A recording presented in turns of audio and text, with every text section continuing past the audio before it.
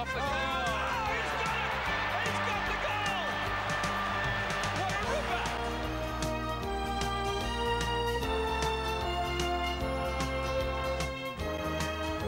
1991 was really used for one objective, was to ascertain the players that we had, whether they were A, committed enough to play at the top level, and B, had the capacities required.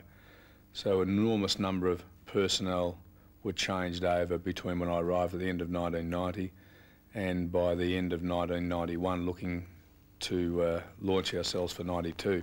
About 30 odd players who were here in that time had been asked to leave, and by very astute recruiting, we had probably our best year for a decade when we were able to gain players from other clubs, Spalding, Williams, Aythorne, Hogg, those sorts of players who filled very important needs that we had.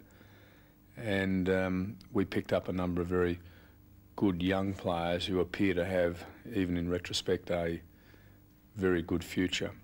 The Scholes, the McCormicks, Welshes, DeLulios, those kinds of players who came via the draft, and some from other players who were under 19 players there and not kept by those particular clubs. So we probably had as good a year recruiting-wise before the season that this club's had for some time, and we haven't been all that good in that department. I mean, I think that's a bit of a luck of the draw. There's a bit of Russian roulette in the whole thing, but we did particularly well in the draft.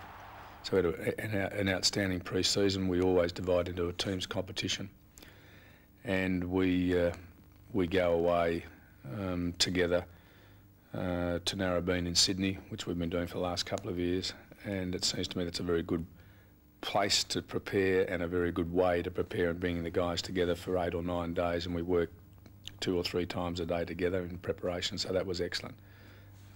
So we really arrived, with the exception that the league were obviously going to make it difficult for us to have Williams on board, and that was sad, but in retrospect gave us a chance to blood other players, and our performances early were quite good, even without Greg being able to contribute as an on-field player.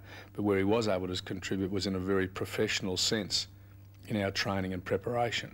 For the first time, I remember players really working hard prior to the session with their specific skills, and that would been the catalyst for that, I believe, was Greg, who would never come in and not have a ball in his hand and not involve someone else. And players were getting used to the idea, well, if you were standing around, he'd like you to grab you, it might be better to go and work with somebody else and not be made a fool of.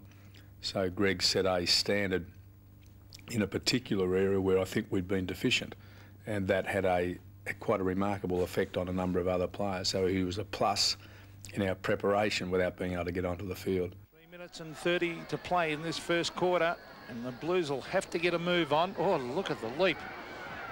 As we see Gleeson come away with the ball to half forward. Good mark to Spalding.